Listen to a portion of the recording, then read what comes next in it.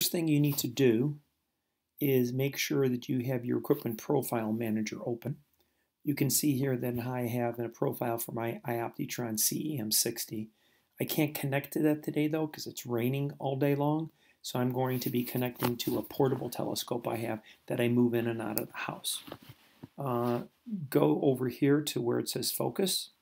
Make sure you have your ASCOM drivers installed for your focuser. I happen to use an N-step focuser on the portable scope.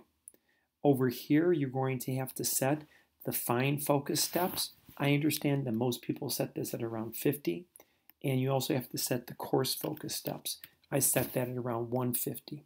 Sequence Generator Pro is going to first coarse focus, and then when it starts to get to within focus, it's going to start using fine focus steps.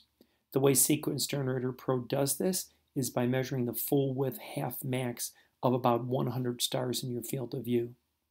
I don't use focus reminder. I don't need to be reminded to focus, but I do use autofocus, adjust focus per filter, and I also temperature compensate. I set mine at 1 degree. Where it says here use autofocus, click on the set button.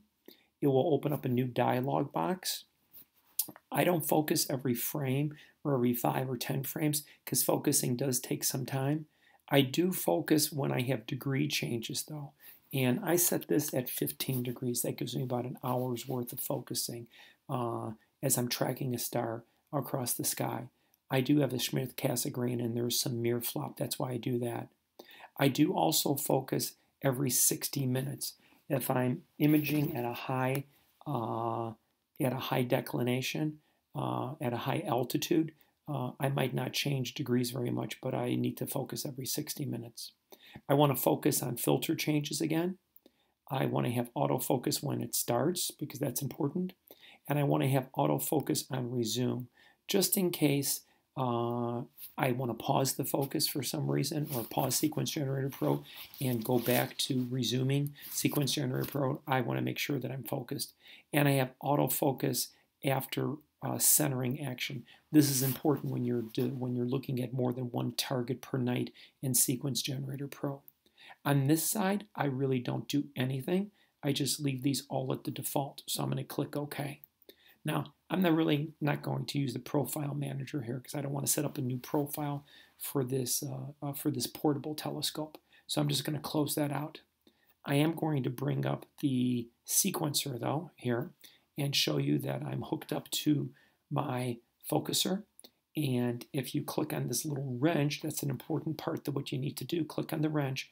Make sure that via your ASCOM driver, you have absolute selected on how the ASCOM driver is going to behave with your focuser.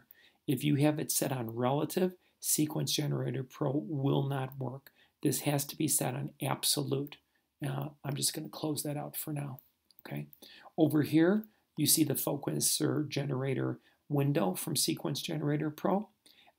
You can also change the fine focus and coarse focus here. I use this at the beginning of each imaging run at night.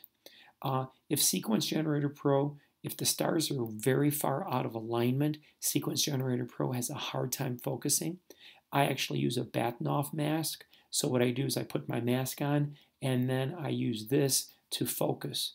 I focus and I take very short frame and focus exposures of about 3 seconds. So I take an exposure, refocus, take an exposure, refocus. Once I'm in focus here, then I'm all done with this particular dialog box. But as long as we're here, let me talk about this for a minute. It says minimum star size at 1 by 1 pixel. You really need to leave this at around 5. I wouldn't go below 4. Sequence Generator Pro, as I said, looks at the full width half max settings of about 100 stars.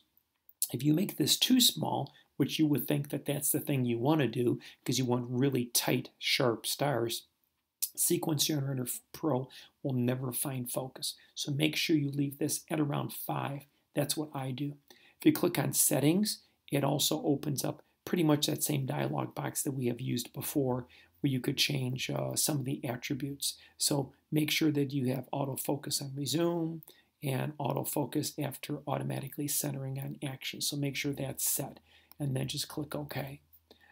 After that, you should be set to go. There should be no issues or problems with focusing. Hope this helps you. Bye now.